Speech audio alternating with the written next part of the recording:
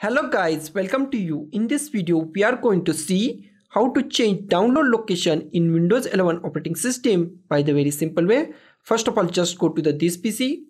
I want to new download location in D drive.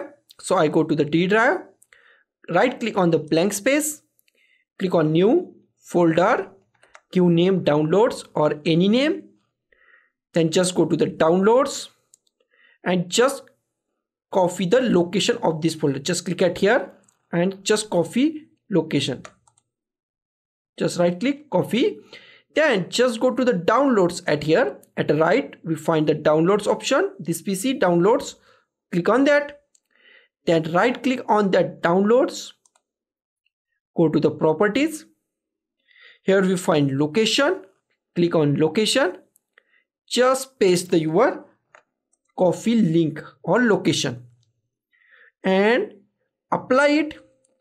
One message, click on yes and click on OK. Now just go to the D drive. Here is our new downloads folder or the download option. So guys, this is the simplest way to change download location in Windows 11 operating system. So guys, thank you for watching this video. Don't forget to like, share, comment on this video and don't forget to subscribe the channel. Thank you guys.